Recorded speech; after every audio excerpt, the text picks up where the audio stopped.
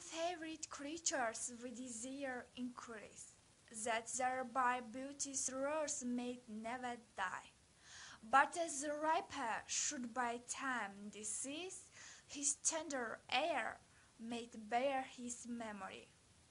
But thou, contracted to thine own bright eyes, feed thy lights flame with self-substantial fuel, making a famine where abundance lies, thyself therefore to thy sweet self to crew.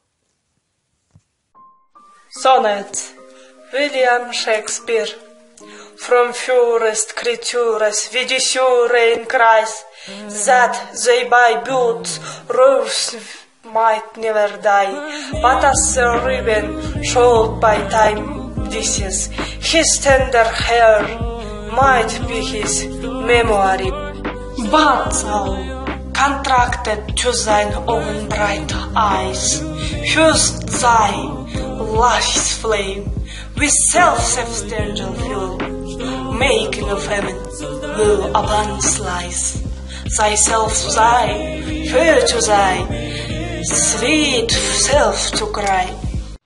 Look in the glass and tell the face the weaves, now is the time that his shows will amazon.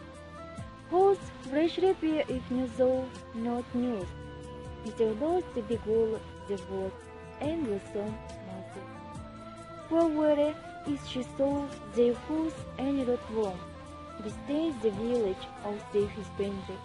Of who is he so fain will be their stone, of his self love to stop posterity. Thou art the Moses glass, and the sure and sweet, cast with the lovely apple of his prime, so thou rich window of fire. Age shall see, despite of rankness, these sea golden times. But if then life remembered not to be, thy single dream measure this with the sea. Sonnet 130. My mistress's eyes are nothing like the sun, by William Shakespeare. My mistress's eyes are nothing like the sun. Coral is far more red than her lips red. If snow be white, why her breasts are done? If hairs be wires, black wires grow on her head. I have seen roses damasked, red and white, but no such roses see I in her cheeks. And in some perfumes is there more delight than in the breath that from my mistress's reeks. I love to hear her speak.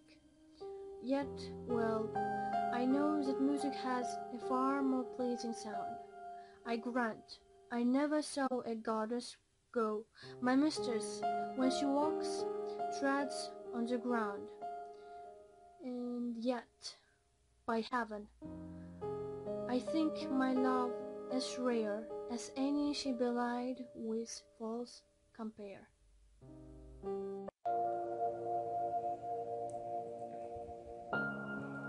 Shall I compare thee to a summer's day, so art more lovely and more temperate, raw winds to shake the darling buds of May, and summer's bliss has all too short a date, sometime too hot that eye of heaven shines, and often is his cold complexion dimmed, and every fair from fair sometime declines, by chance or nature's changing course untrimmed.